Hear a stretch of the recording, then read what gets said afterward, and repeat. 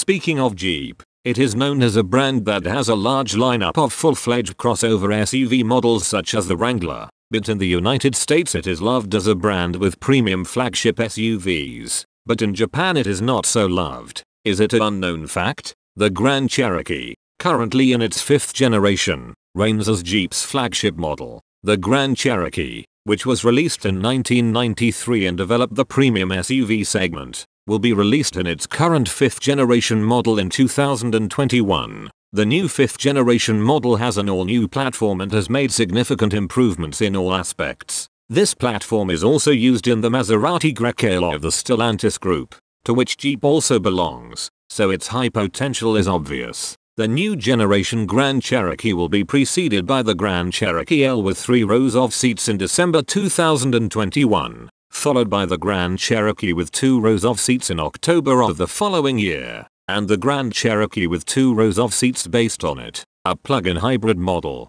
the 4Z, has been added, creating a wide range of variations to suit a wide range of users. Of course, as all models carry the Jeep name, it is important to note that they are all 4-wheel drive.